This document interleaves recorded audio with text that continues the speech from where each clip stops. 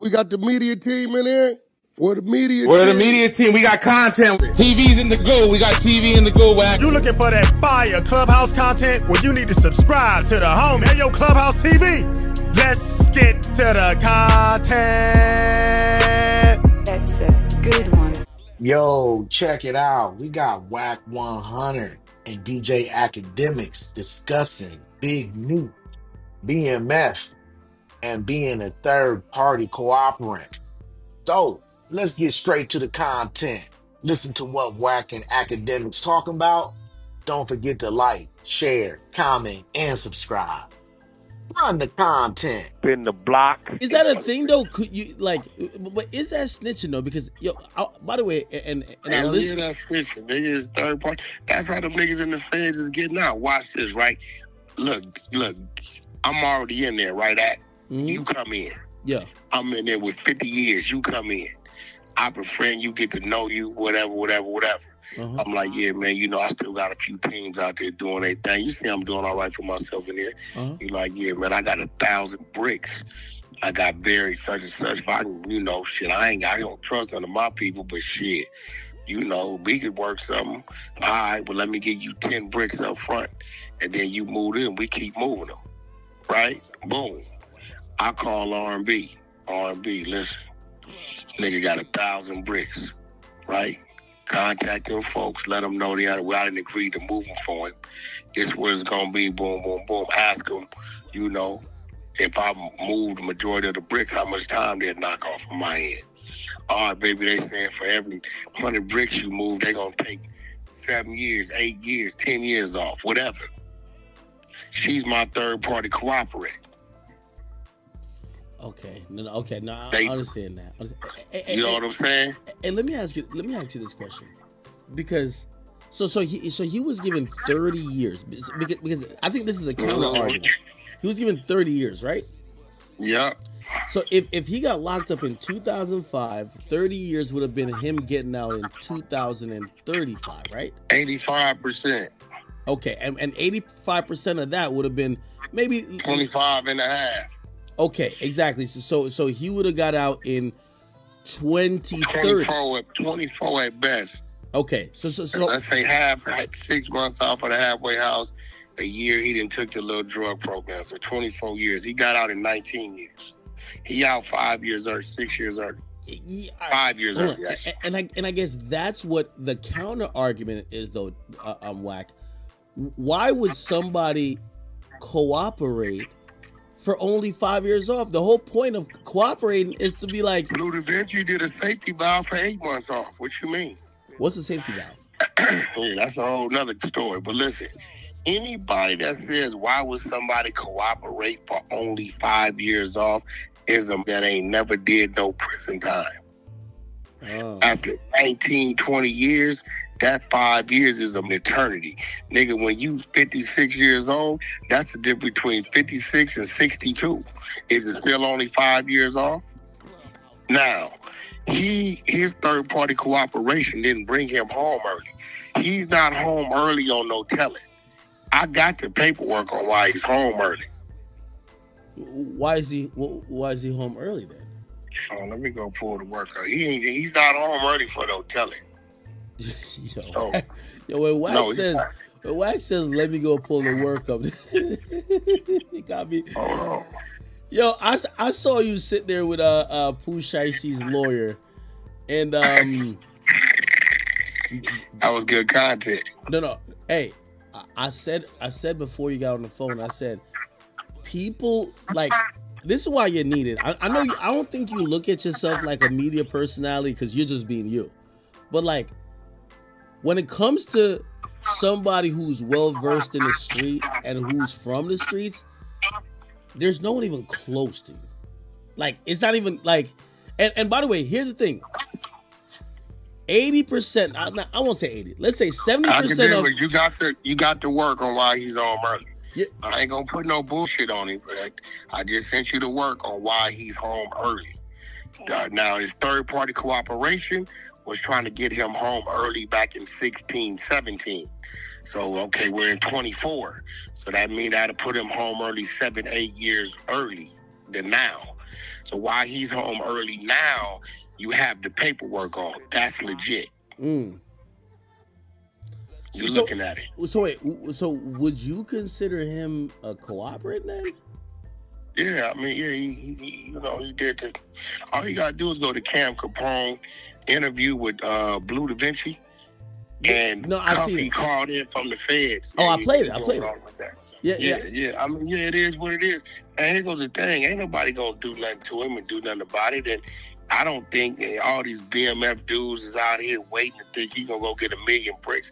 That man, 56 years old, he didn't have to do a thing or two to come home early, right? He got his son in position. But see, I'm gonna tell you what's wrong with that. I'm gonna tell you what's wrong with that. See, if I say it, I sound like a hater. But now, LeBron, you know, respectfully, what you've just done is all the kids have been watching you and looking at you and looking at your son because of the sports and watching you do these things with the school programs and invest in schools and all these things. Now they just saw you welcome home a guy that they don't know. And now the kids are Googling, and now they just seen LeBron James glorify and salute a drug dealer. Now, I know it sounds crazy coming out of my mouth, but we having grown man conversation, right? Wait, hold on. All right, so let me ask you this, right? Because that's what I was also telling my chat earlier. I said, it's crazy. It don't even look right. Wait. Let me ask you, though. Because you're older than me. You would definitely know way more than me. Is he...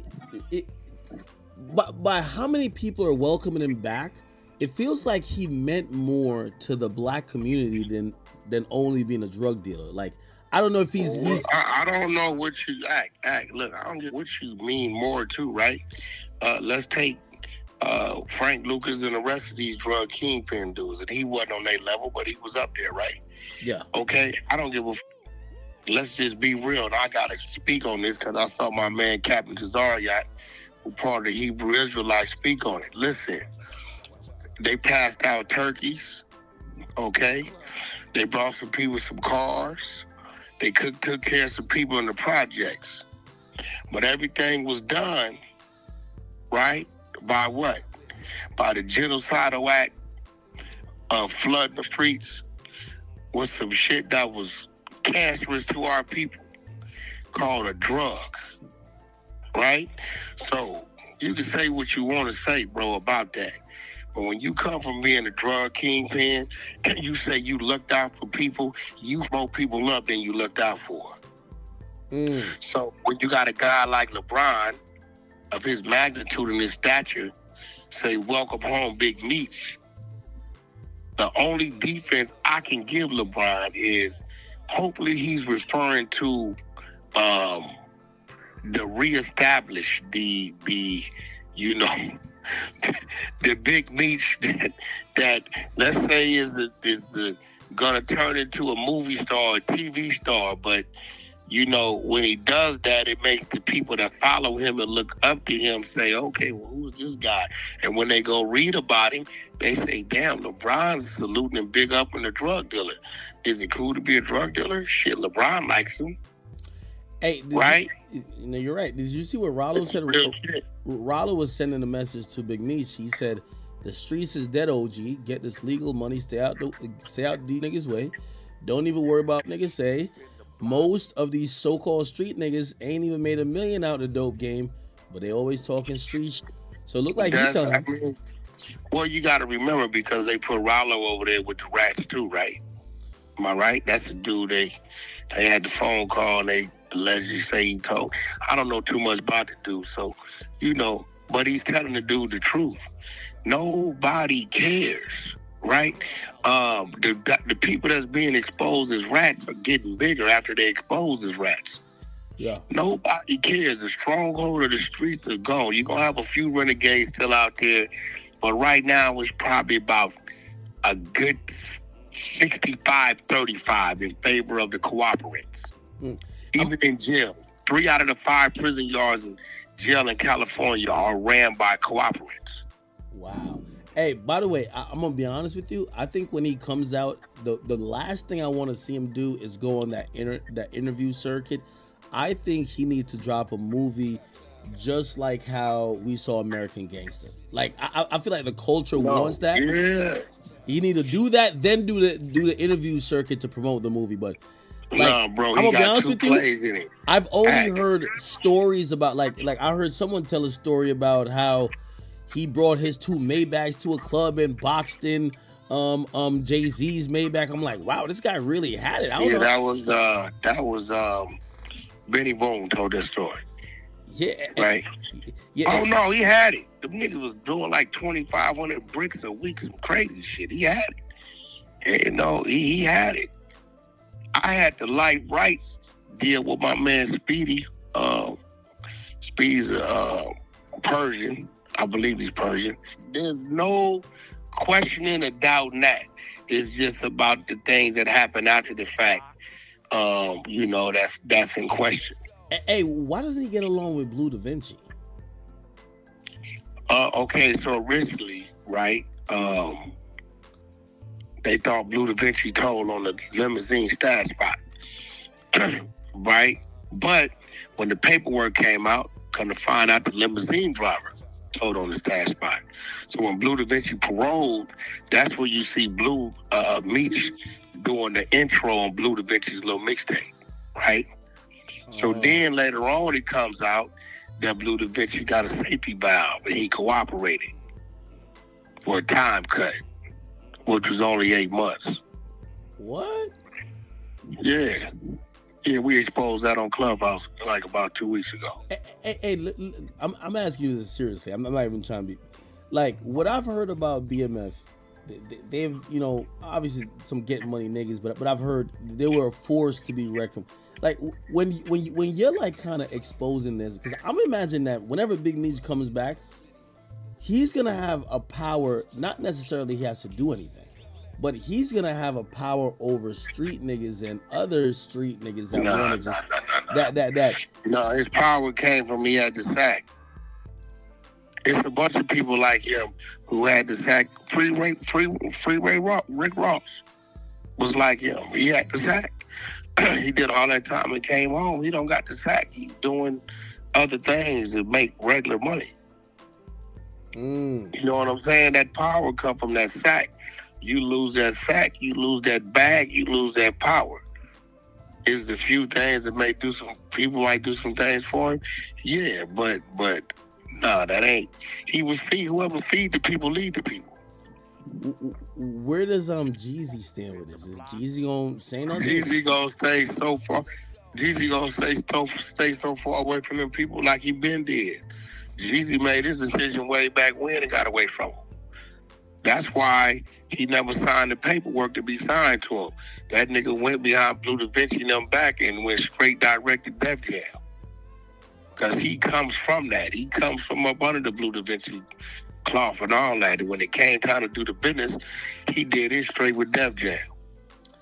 And let me ask you a question, because I think this is, you have this thing called the exposures, right?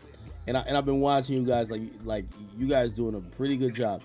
But you do know that now, like, I think you guys have exposed a bunch of stuff, but like, it's like people kind of like who they like. People don't really care that nobody's telling anymore.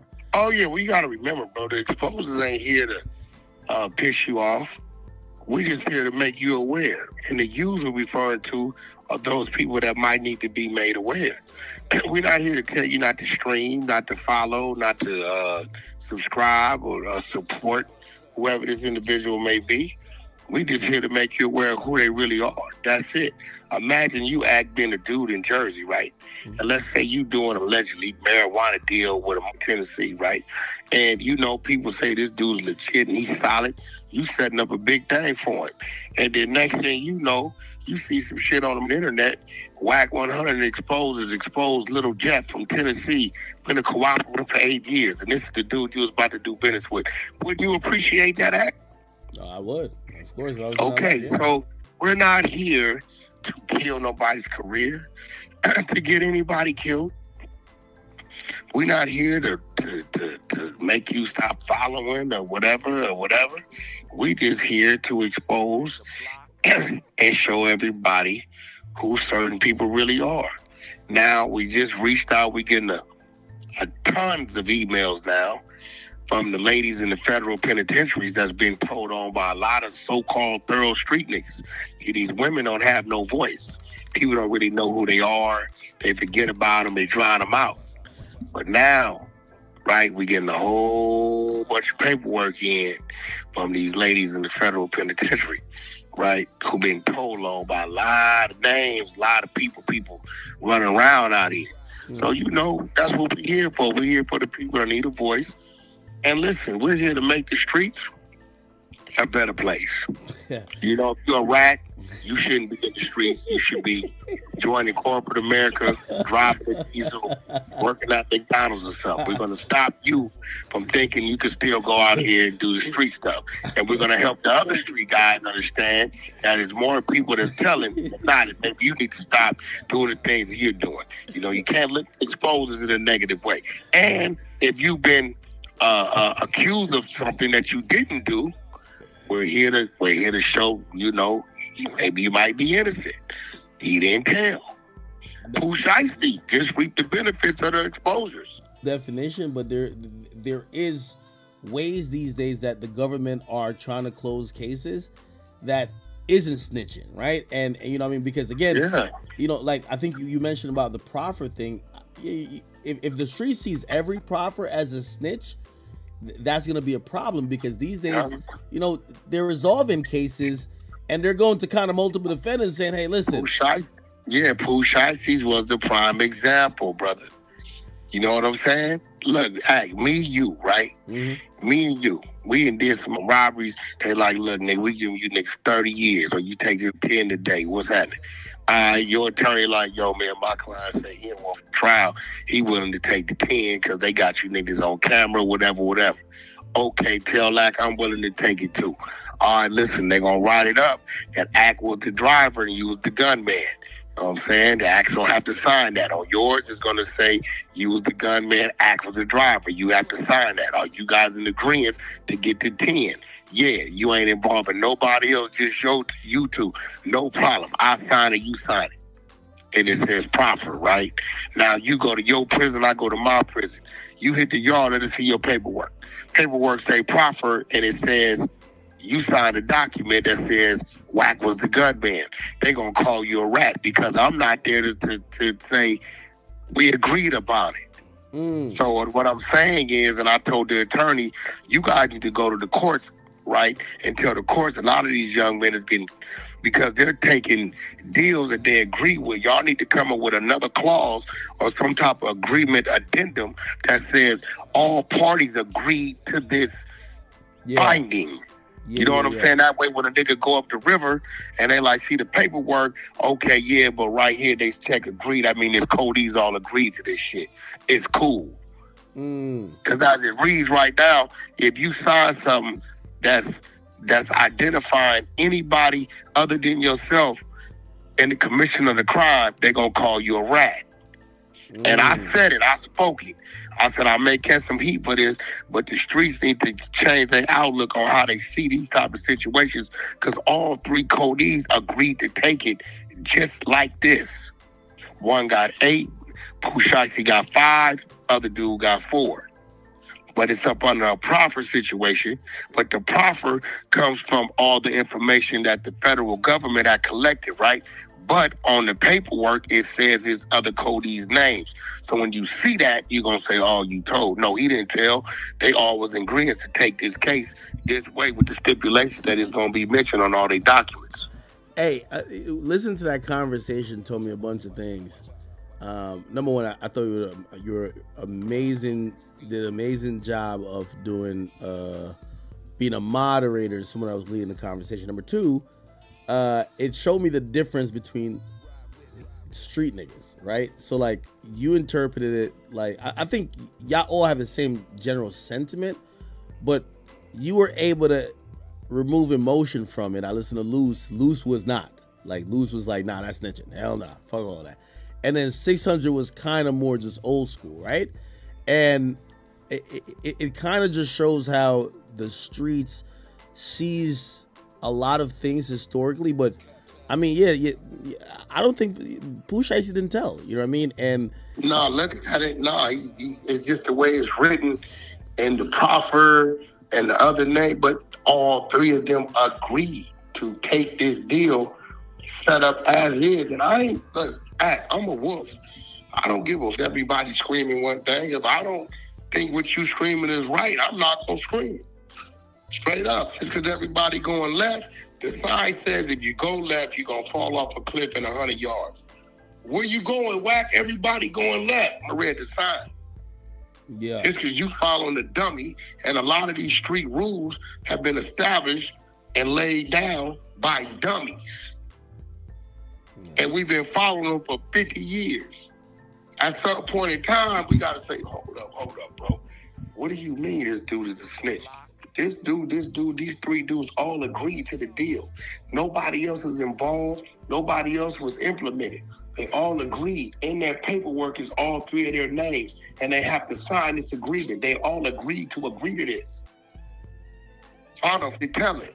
No, Wack, man, you trying to change the game. No, I'm not trying to change the game. I'm trying to change it back to what it should have been. But you had an idiot over here who couldn't see, and now you got him. He's leading some others who can't see because they looking through his eyes. That's the blind leading the blind. Yeah. No. All through American history has been changed. At one point in time, we got categorized with the animals. One point in time, we couldn't vote. One point in time, we couldn't go in the same bathroom, restaurant, sit at the front of the bus. This whole world we come from is built and changes, and the shit ain't right. It ain't right. And sometimes what I said, because it's right, that's cool. I'm all right with that. Yeah. No, 100%. 100%. But yeah, no, I really hit you about the big Meech stuff. I'm glad you clarified the Pooh Shiesty stuff. Yeah, but that's all it is. They'll never find no document that says Big Meech told. The only thing you're going to see is the young lady on there, the third party cooperating, and then you'll notice that she is the owner of the life rights of Big Meech, and you'll see that he's still doing business and in bed with her today. So, you know, we off on the streets. You know, she took the stand. The paperwork is there. She got your life rights. You're still doing business with her. It says right here. Is that breaking the street rules, though? It appears that, like, he got her to, you know what I mean? Like, especially my guy, right? Especially my guy, if it was supposed to benefit you in any type of way. Cuffy, her, him, they all tied in, bro. Everybody's one. You know what I'm saying? Wow. So, yeah, it's a little weird, a little different, but I'm going to be real. I mean, in Big Meech's favor, Big Meech was a hustler. He was never no gangster. Just keep it real, bro. Well, I mean, if you're... He was a hustler, bro. I know a lot. Hey, Freeway Rick ain't no gangster. Freeway Rick ain't no gangster. He'll tell you that. He had gangsters around him. Big Meech ain't nothing. I ain't never heard him proclaim to be a gang. He's a hustler. So, you know, what does he fall up under? You know? By the way, this is a big win for the Tammy girl. She went from smashing the underboss to now smashing the boss and taking over because she helped the boss get out of jail, right? Well, that didn't go through because she's federal agent, so they snatched the whole situation off the table. Like she had sex with him? Agent, the agent that she was cooperating for. Yeah. And the law enforcement, the judge and everybody, they found out. I guess that's a violation. You can't, you know what I'm saying? Yeah. So that's why that deal got pulled off the table. Because he'd have been home in like 2016, 2017. But nevertheless, she still won because at the end of the day, guess what? Tammy's in the middle of the BMF deal. 50 had to do the deal with her. She had the power of the pen. And really quickly, because we hear about these mythical names and figures. So wait, why doesn't Larry Hoover get like a release date like that? Because every time I hear about him, they say he can't talk on the phone. Larry Hoover got like 6. He got like 6 life sentences. Wait, why? You know, is this murders? Well, he didn't have them when he went to jail. You know, they tried to say allegedly that he, you know, was getting rid of him. He was in there. So he when he went, he didn't have the life sentences when he went. He caught him while he was in there. Really? Conspiracies and shit like that. Yeah. So you know, Kanye did a lot for that. When he was doing all that shit with Trump, they tried to get Larry back in there for an appeal. You know what I'm saying? You know, but Larry got 6 life sentences. Man, the man been in there about 51 years, man. So, you know, hopefully they give him a shot, man, to coming on. The man got to be in his 70s. He been in Colorado in a penitentiary underground for God knows how long. They bring him everything. They bring him his shower. They bring him his food. You know what I'm saying? He can't come out. He read his mail from screen. So, you know, I don't think he can do anybody any harm. But then again, who am I to say that? Because the victims of the so-called families out there, they going to say they been harmed. You know what I'm saying? But he been gone like 51 years. That's crazy shit. Wow. You know what I'm saying? Yeah, but you know, drug dealing and bodies is 2 different things, Zach. Yeah. You get what I'm saying? Yeah, no, I get it. So, you know, hopefully they let the old man go, man. You know, I would like to see him come home. Everybody would. I don't think he's gonna do anybody any harm. You know, let the man breathe some fresh air, man. And one last time, that man is locked. He been locked down. Probably about 30 of that. Just slammed down all the way. So, you know, he's a very headstrong individual, bro, dealing with that shit. All right, man. All right. Yep. Yeah. No. All right. I appreciate you filling me in because I was confused about this. But if that's all true, getting somebody else to get on the stand, that's smart though. But I guess you're right. I guess they not gonna do nothing with that. Y'all didn't in the shirt on my. They not finna do nothing with him. Nobody gives a cold outside, man. Don't nobody get on my shoes and keep moving. Nobody cares. It's over with. Streets is a myth. Shout out Troy Ave. Yeah. All that shit is over with. Nobody cares. It's just conversation, Act. All it is now is content. That's it. I agree. Nobody cares, bro. You know what I'm saying? So keep doing what you're doing. I appreciate you. I'm here if you need me, my brother. All right, man. Definitely appreciate you, brother. Clubhouse TV.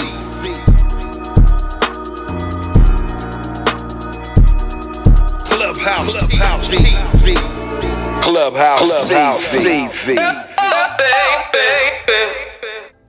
So y'all heard the content, man. I think this is the first time that Wack 100 and DJ Akademiks went live since Meech got out, you know, and discussed everything as far as the third-party cooperant, the Bleu Davinci safety valve, you know, and the proffer agreements that was signed. So y'all got the content firsthand, man, and really, man, I still think Big Meech is a rat, man. I definitely think he's out 5.5 months too early. That's just my opinion. Still waiting to see the paperwork because I'm not going on off of hearsay and this and that. I got to see it in black and white. And once I see it in black and white, I'll make my final determination of the situation at hand. As far as Big Meech, did he do a third-party cooperant with old girl Tammy Cowens? And also, But we do know that Bleu Davinci told, we do know that he had a safety valve, and we do know that he provided the U.S. government information because that's one thing that you have to do in order to get a safety valve, 1 out of 5. And you heard what the other 4 were. So definitely Bleu Davinci's a rat, Big Meech, third party cooperant, but I still think there's some other stuff that's going to come out in the future. So let me know what you guys think about this. And yeah, man. Y'all got the content firsthand, Akademiks and Wack 100. Let me know what you guys think about this content in the comments. Don't forget to like, share, comment, and subscribe. Hit that notification bell so you're always up to date when I drop fresh new content. Subscribe to the media team so you always get that exclusive Wack 100 content that only the media team can provide. Any information or comments, just hit me in the DMs. I do appreciate it. And as always, I certainly appreciate y'all checking out Clubhouse TV. And I'll see y'all on the next one. I'm out, y'all. Peace.